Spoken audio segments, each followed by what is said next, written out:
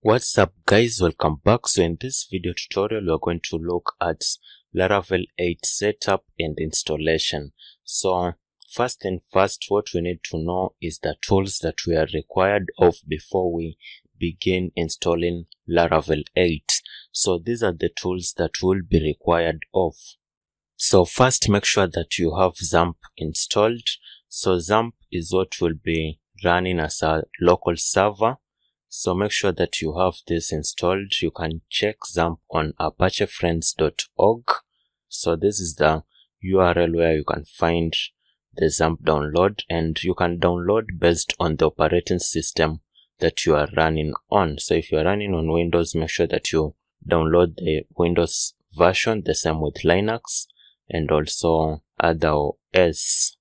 So you should also ensure that you have Git downloaded and installed. So I'll just assume that you have basic knowledge of how to use the computer, and you can easily download these softwares that I'm showing you and install them in your computer. Make sure that you also have Composer downloaded. So this acts as a dependency manager for PHP. So make sure that you have this downloaded and installed. Then finally, make sure that you have a code editor. Preferably we'll be using Visual Studio Code, but you can use any code editor that you are free with or comfortable with. So I think with this we are ready to go. So I'll just jump in to Laravel site. So this is the Laravel site, and we'll just go to documentation to get the code that we'll need to install the latest version of Laravel. So right here, this shows the version of Laravel that we are running on.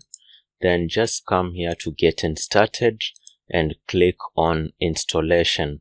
So here we'll find ways in which we can install Laravel and to get started on Windows, or also using the Composer. So we are going to use this installation via Composer. So we are going to use the Composer. So just select on this code, then copy. So this code is what we'll use to create the new app in our environment.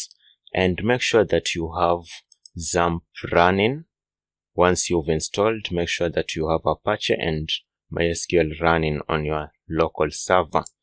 Then come to your code editor, or you can open the CMD.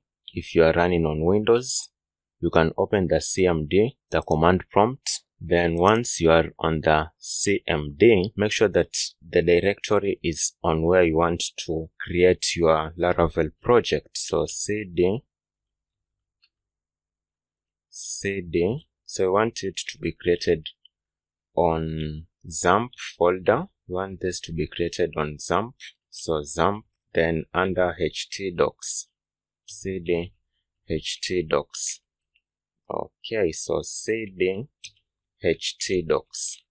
Okay, so right here is where we'll paste our command. Then we can change this. This is the application name. We can change that to Lipa na Mpesa or something to do with Mpesa. So let's say Lipa na Mpesa. So you can change that to that.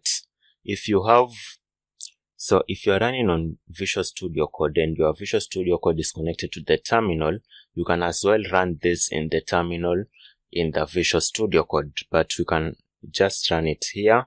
So just click on Enter. So this should install Laravel for us, and make sure that you have internet connectivity, as this will need internet connectivity to install. So let's give this time to install. Then I'll pause the video and I'll be back once this installation is complete. So finally our installation is complete. So let's now open this in Visual Studio Code and view it. So here we are on Visual Studio Code. So let's open this at this point. So add folder to workspace. Then we saved it on local disk under XAMPP htdocs. So it's called Lipa na Mpesa with hyphens. Okay, so let's add this. Click on add. So here it's the application folder, and this is the Laravel setup. So Laravel has its setup right here, but in this video tutorial there are some two basic folders that we'll be dealing with in this video tutorials. So we'll be focusing on the controllers, and you can find the controllers under HTTP docs, and in this controllers folder, this is where we'll store our controllers. Then we have the routes. So under the api.php, this is where we'll be configuring our routes. So right here we have the user routes configured by default, the authentication. So right here it's where we'll include our routes. So that's it for this video tutorial. So see you into our next video tutorial, whereby we'll begin by creating the controllers and setting up the functions in the controllers. So thank you. See you into our next video tutorial.